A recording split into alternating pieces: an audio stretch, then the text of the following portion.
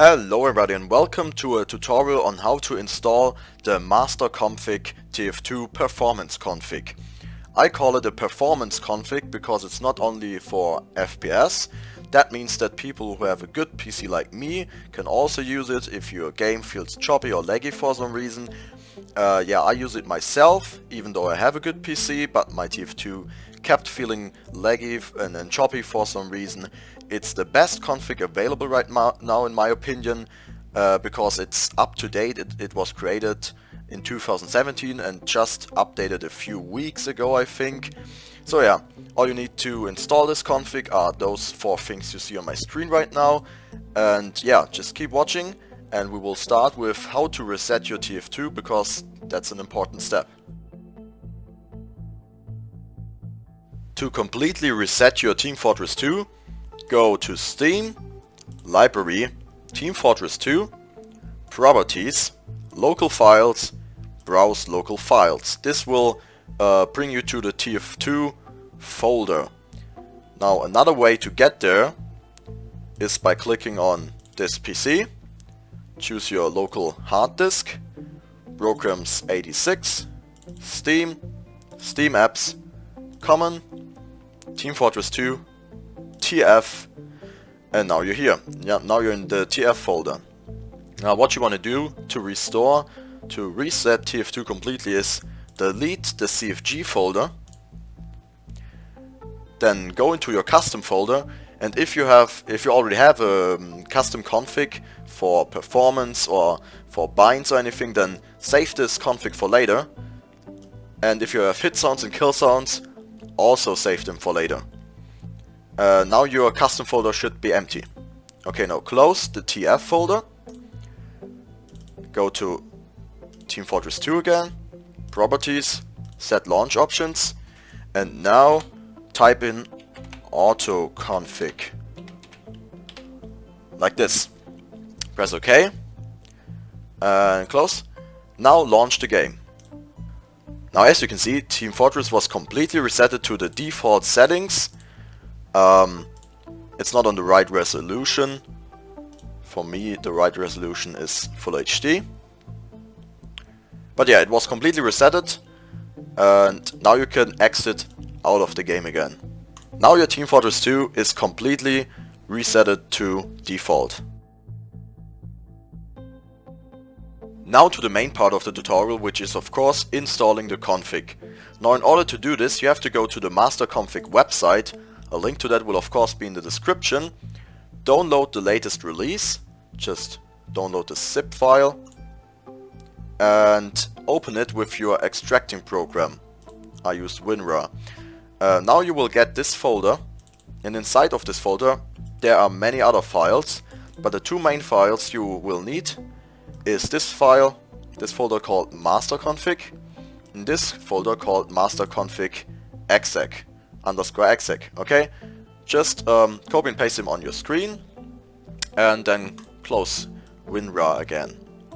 Alright, now go back to Steam, Library, Team Fortress 2, Properties, Local File, Browse Local Files, or you can get there on the other longer way. Yeah, go to the TF2 folder again and into the custom folder. Now you want to copy and paste the Masterconfig and Masterconfig exec inside of the custom folder, like this. And you're done. Now if you, like me, used a config before, and if you have been using hit sounds and kill sounds, also copy and paste your hit sound and kill sound folder in here, so that you have it later in game. And open your old config, your old auto exec file, like this, and copy all the commands that you still want to use. Copy them, and now you can paste them. Go into the Masterconfig _exec file, CFG auto-exe. Now you can paste the commands from your old config that you still want to use on top of the stuff inside here. But I recommend you to only copy and paste things in here of which you know exactly what they do. So if you have any commands that mess with your graphics and performance, only paste them inside here if you read through all the things of the Mastercomfig and you understand how everything works. I myself only pasted some binds inside of here, so that's absolutely no problem. It's just for building sentries and dispensers and some other things. That's absolutely no problem. Now there's only one step left, which is copy and pasting the launch options. You can find them right here in the AutoXC file. Under launch options, these are the normal launch options which you use if you just want to use this config without any custom settings, without changing anything on the config. So copy those right here, then you can close the AutoXC file, close the TF file, go to Steam, library, TF2 again, properties, set launch options. Now don't forget to remove the auto config from resetting the game, and now paste all the earlier copied launch options in here. Press OK, and that's it. Now you can launch your game with the FPS config. Alright, so this is how the game looks now that we're using the Mastercomfig. As you can see, it doesn't look worse at all. I think we are now using DirectX level 95, and yeah, everything still looks pretty good. You can see unusual effects, killstreak effects, skins, everything you want. And yeah, the performance is just much better in my opinion. It feels a lot more fluent. And yeah, everything is fine.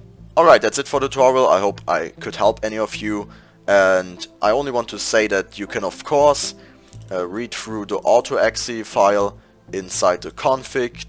There's a lot of useful information in here. You can change the launch options. Maybe this will improve your performance even more.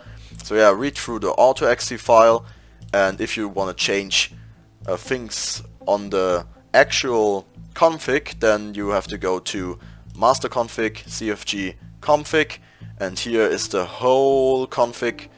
It's a lot of code. Those are many commands. But yeah, you can read through all of those and figure out which is the best for you.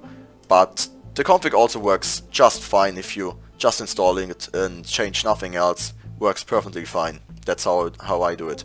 So if you don't know things about TF2 commands, about configs, then you better leave your hands off this. But yeah, that's it. I hope you enjoyed, and I will see you next time.